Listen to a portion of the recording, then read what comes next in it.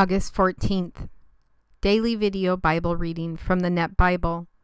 Job chapter 29 from the Old Testament. Then Job continued his speech.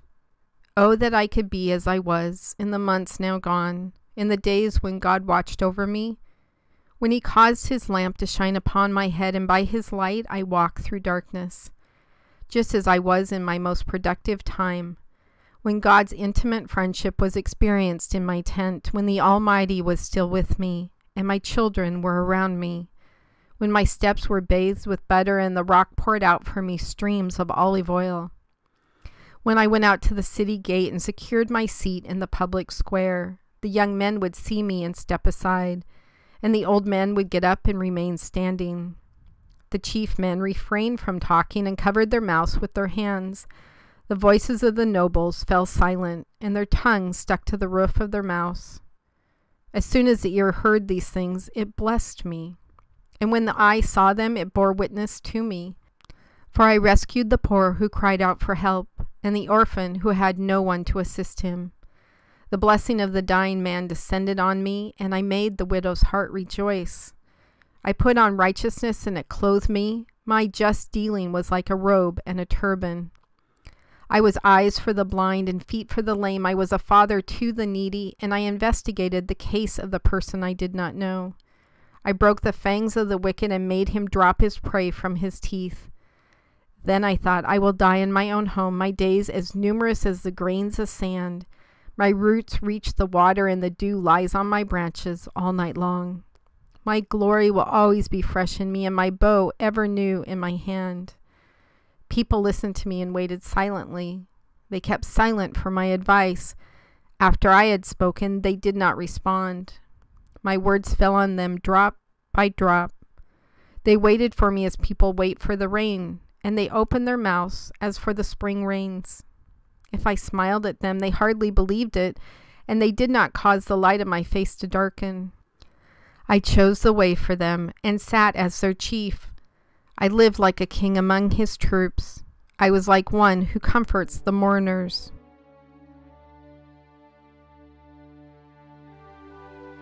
God, I thank you for the times that I have felt like Job.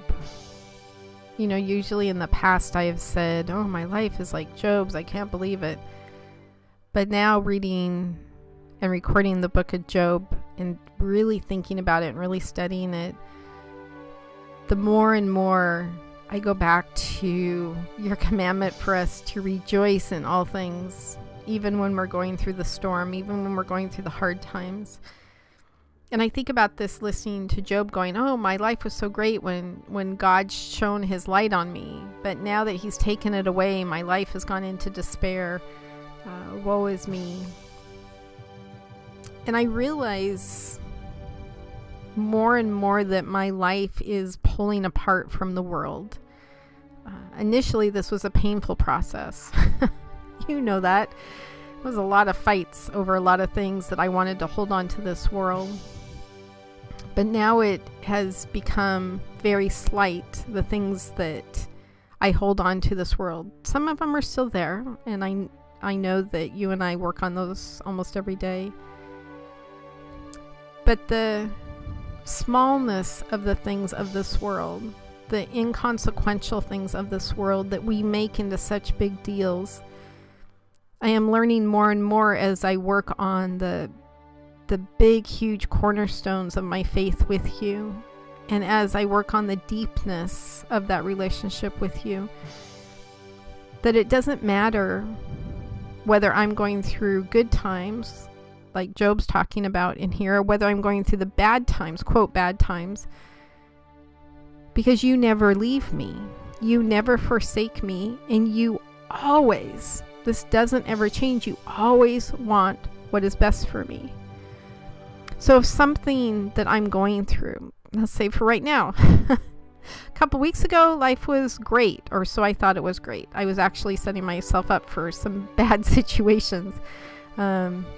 Everything seemed to be going well. I was rejoicing in you, worshiping you throughout the day. And then boom, boom, boom, boom, boom, right in a row, a whole bunch of things happened that just, gosh, I wasn't even able to catch my breath because of all the things that were happening. And what's incredible is, I just called my best friend this afternoon, and I just said, oh, well, here's one more thing we're going to add on to it. And there was just I don't want to say a whatever tone in my voice. It was just I know God and I will get through this. I know God will figure this out, and I know that I will be obedient to that process, and we will figure it out. There's no sense in wasting emotions and energy and frustrations and time trying to deal with something that, one, can't be dealt with right now, and two, should only be taken to you in prayer, because it's you who's going to need to figure pieces of it out, whether it's people or paperwork or things having to do with personal life or things having to do with business. I'm going to need your guidance on what your will is in all those things, because right now I'm overwhelmed with all of the things that have kind of gone wrong lately. And again, I use the wrong terminology. It's not that they've gone wrong. They've gone the way that they are supposed to for me to have the best path with you. They went the way they were supposed to so that I could learn what I need to, so I could experience things that I need to. I read something the other day that said there's no testimony without the word test. And it's very true. So much of my very powerful pieces of my testimony came from all of the tests that I went through as you were giving me a new heart, growing up, things that have happened now. And here's what's amazing about testimonies. Not only obviously glorifying you and reflecting how crazy awesome you are, God, but they allow us to have understandings with somebody else. So if I'm talking to somebody who's dealing with drug addiction or alcoholism, I'm going to have a harder time opening up to them and sharing things with them because our stories, our testimonies aren't matching. But somebody else out there has gone through that valley, has gone through that painful time, has gone through that darkness in their life. And when that person talks about their struggles and their demons and their choices of sin, that other person is like, oh gosh, I totally understand. And here's some things that might help you. Here's what God showed me.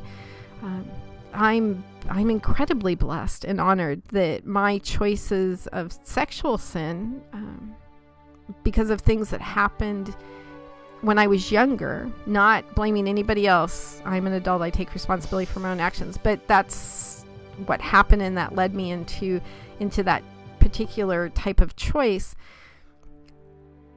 That testimony has been the way that I've been able to sit down and talk to a lot of the youth girls I work with who are struggling with that same thing. If I was a virgin until I got married, and then I was married to the same person for my whole life, these girls would say, you don't understand. You don't understand my struggle. You don't understand my pain. You don't understand this temptation. And I would have to agree with them. But my testimony is like theirs. I've gone through that pain. I've gone through that hurt. I've gone through that devastation. I've also gone through that forgiveness part with you, God. And that becomes one of the biggest parts of my testimony, is all the parts that you play in it. And how you were by my side, how you walked with me, how you kept me out of some of the dangerous situations that I could have got myself into, how you loved me, how you forgave me, and how you taught me through those situations. So it's absolutely incredible reading Job right now and understanding that my hard times, like Job's hard times, we know that they don't come from us being good, or they don't come from us necessarily being bad. They come from a just God who knows what's best for us. But it's really reminded me that my version of what I think I'm going through is definitely almost always not your version of what I'm going through. That your version of what I'm going through is this big totality picture of the entire world, and how my little tiny timeline fits into that. And amazingly, my little tiny timeline is so important to you, which is amazing to realize that. And that little tiny timeline, you want what is best for me because you love me beyond anything that I've ever been loved before. Somebody told me that you love me more in this exact moment than anybody will my entire life. And I can see that that would be true. I have a hard time accepting it because my heart doesn't have the capacity for love that is that big. But I definitely see it in my life and how things play out with you. God, help me to continue to work on trusting you and having faith in you and believing in you, whether I'm going through the valleys or whether I'm at the very top of the mountain and super excited about what's going on, that at all times, that my faith, that my basis for my faith would be my contentment in you, that all of my rejoicing from all situations would come from that same place. In your Son's name I pray. Amen.